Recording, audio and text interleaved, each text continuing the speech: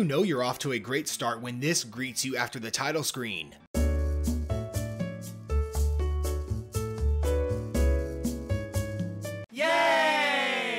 Disgaea is a beloved RPG franchise full of shirtless heroes, outrageous attack animations, a layered grid-based combat, crazy 7-figure damage attacks, off-the-wall edgy storytelling, and a level cap that is just out of this world. So when Disgaea RPG was announced for mobile, I was grinny like a prinny. Now that I've gotten my demonic hands on it, all I have to say is, don't do it, dude.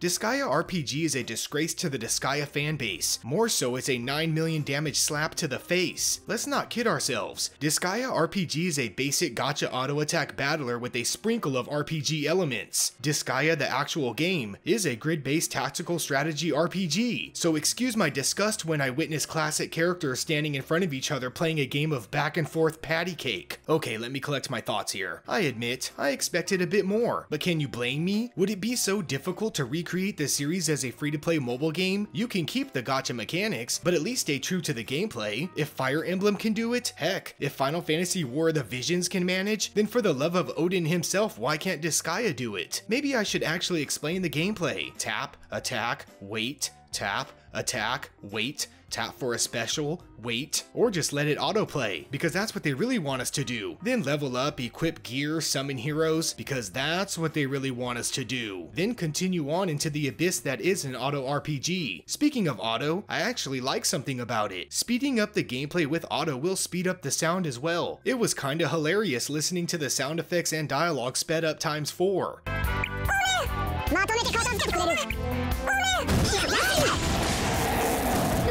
That is what I liked about it, the freaking sound effects. You know I'm losing my mind when I find enjoyment out of Disgaea chipmunks furiously battling on screen. Before I can even muster the courage to talk about the monetization, I will at least give credit where credit is due. The graphical art style is fantastic. It better be. It would be really hard to mess that up. The game keeps the classic pixelated sprites the series is known for. Every character looks unique, and the designs are spot on, including the cool anime style storytelling. Even the outlandish special attacks are a sight to behold.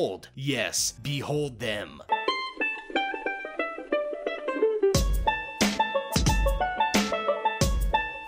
Teasing my eyes with Disgaea imagery was the only reason I wanted to move forward, the only desire to disgrace my brain with the brain-dead gameplay. 1 point for art style, -9 gazillion for redundant reused gameplay mechanics. Now on to the sickening monetization. I'm not upset by its Gacha Again implementation. Many mobile games find ways to make gacha feel deserved, but when a game decides to have summons based on free earned currency, then only let you summon with paid currency, I lose my shiitake mushroom. Throw in the purchase of upgrade and gear packs, and we have a well-rounded game of claw catcher madness. Should I not complain about these tactics? Probably. Yet like I mentioned before, I've seen gachas do this better, and I'm holding Disgaea RPG up to a standard that it doesn't even hold itself up to. The monetization is the equivalent of finding a chest full of gold, to only find out there's a chest full of diamonds within, that can only be opened by purchasing the equivalent amount of gold within that chest. Did that make sense? Well, it did as I was typing it, so I'll just leave it be. Alright folks, I bashed on this game more often than I bashed the attack button in this game. Let me get real for a second, as if I wasn't real for the past several minutes. This genre is rampant on mobile. Some are decent, others are trash. So I am not ignorant to the fact that these mechanics are enjoyed by mobile gamers. I'm just highly disappointed that Disgaea is the latest IP to succumb to the devastation. So here's my recommendation. Don't do it, dude. How dare they present us with a copy clone generic RPG with a coat of Disgaea paint. Actually, I know why they did it. They did it for one reason, and one reason alone. To cash in on a popular franchise, of course. One that fans would love to play on their mobile devices. The sad thing is, a percentage of those fans will play this, and even pay for it. I won't be one of them. And if you're a fan of multicolored penguins that surround your party of half-naked demon heroes, then you won't either. I'll say it again. Don't do it, dude. As always, thanks for watching, Tiny Little Games. Please subscribe to support my channel, like for more videos, and ring that notification bell for video updates. Fun fact, I began my journey with Disgaea 4 on the PS Vita. I definitely went back to discover what I was missing.